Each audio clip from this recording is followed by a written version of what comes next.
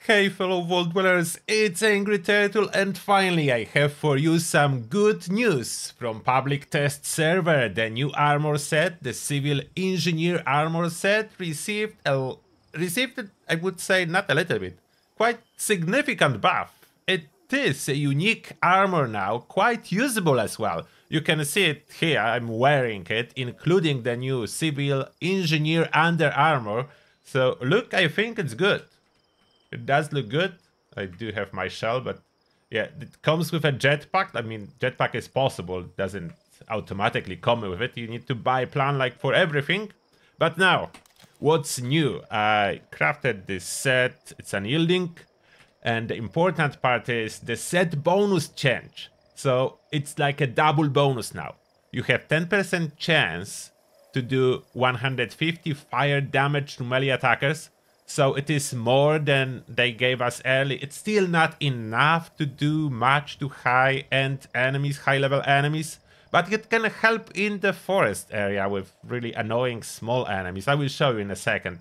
Then we have weapons break 35% slower. It's not as good as Gunsmith. For comparison, Gunsmith is 50%. But you can have both. Or you can just skip Gunsmith perk if you normally use it, and your weapons will last longer, so it is pretty much usable amount of extra bonuses. So the set bonus is better now. You can see my armor fully modified at this moment, all the pieces. So 73, 120, 86, this is the resistance on the torso, and that's of course the highest. Then for limbs, don't look at fire resist. Fire resist is from my legendary effect. It's 37, 61, 43. And one difference, I don't know for what reason. It's probably a bug, but still the right leg has different resistance. Like it's higher than the left leg. Probably shouldn't be, as all other limbs are 37, 61, 43. With full modifications, so it is not as good as Secret Service, but now with this added set bonus, it may be worth it. It may be worth it. About under armor, where is this under armor? It was here. Oh, there it is. Shielded Civil Engineer under armor. It's not the best stat-wise. It does provide 2 strength, 1 perception, 2 endurance. The unique thing about it is 5 fire resistance, but I don't think it will be enough to replace my shielded Secret Service that provides 4-2-4 to special and way higher resistance for ballistic energy and radiation. The difference is there is no fire resist. But yeah, that's the new armor. Now, where you can use it, there is a situation where you can use it. If you encounter like annoying low-level Morats. I just happen to have some pieces with poison damage, so it will be either poison or fire. Hopefully you will be able to see fire triggering. Come on, Morats, I'm waiting for you. Please try to bite me.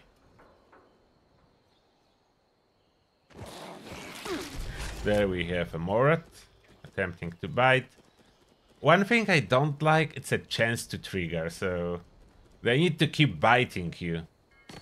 This Morat just gave up. Okay, they're back. 3 Morats. Can we get the fire effect, please? Oh, there it is. The fire, and Morat is dead. So you can see it is enough to kill a Morat. The fire does the damage. Unfortunately, if we face higher level enemies, it will not be the same. Let me show you. Here we have some mid-level ghouls, so not super hard, not super soft. We'll see. That's the poison. We have 2 pieces with poison damage, so you can see poison in effect. There is fire. So fire is better, definitely better than 2 pieces of poison. And this level 60, which is relatively weak ghoul, is taking quite significant amount of fire damage. It will eventually kill it, but keep in mind that's level 60, way softer than level 75. There is huge difference between level 75 charge feral ghoul and regular level 60 generous feral ghoul. The difference is huge, but you can see the damage is there, and eventually it can kill the weaker ghouls, so that's as far as it goes, ability to kill. It's nowhere near the efficiency of Torn Armour set. Torn Armour would be doing much better in this situation, killing those ghouls way faster. So you can see the level 60, yeah, they suffer, but here, level 75, you can barely notice that the fire damage, that he's even on fire. Like the fire damage, poison damage, he's currently taking both, and with both, yeah, that's all you can expect.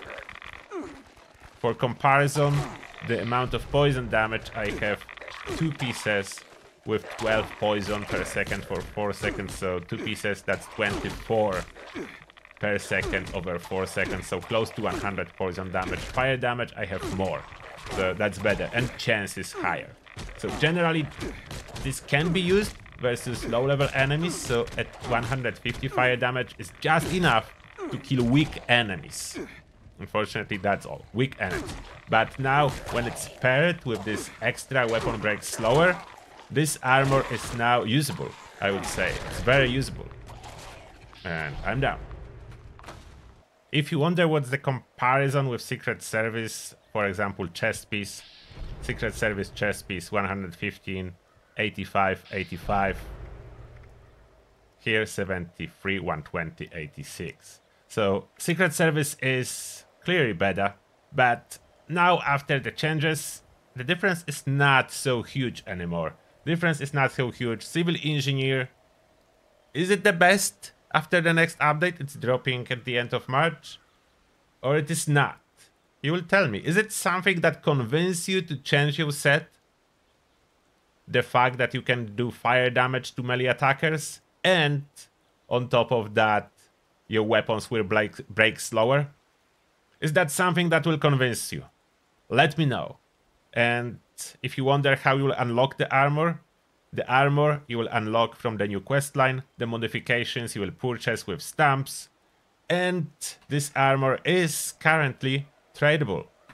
So I can drop a piece, which means, at least at this moment, it can be sold and traded with other players, what is kind of unexpected, as all other endgame armor pieces are not. This one is tradable, even with a jetpack already attached. Is it planned or not?